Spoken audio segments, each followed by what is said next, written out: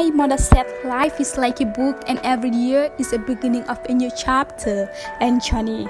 But these years had been the reflection of the most sorrowful and horrible moments in the smiling coast. She has been restless, for Allah is my witness. My heart is stirring, my body is shivering, and my mind is in at rest. I am in a dilemma because I can no more comprehend Mother Gambia. She was known for her peace, smiling face, and open arms which welcomes every living being that has ever been. But tribalism has consumed her children's mind and soul.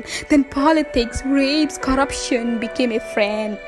Our land has been trying 30 years, 22 years, 4 years to be developed, but corruption is still destroying everything. As the children of the Gambia, the country we want to see in 2045 is let there be no room for corruption, let there be no room for violation. Let our leaders feel this is the government of the people, by the people and for the people. This is the country we want to see in 2045. Our leaders should heal and heal. Corrupted people should be killed. Our nation will not be ill.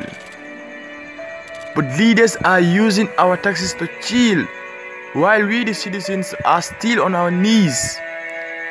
A dictator is out. Junglers are out. Judges comes out to find out the things that are left out, yet victims out there are still yearning, waiting for justice to come out. Justice should be out for every citizen because we didn't vote for injustice. Developing the Gambia within few years is the best slogan for every figurehead.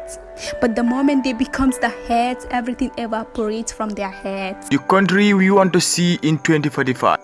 For us to be like Dubai is possible, but in a politician only sita sirang kang ikabai because corruption guarantee the constitution.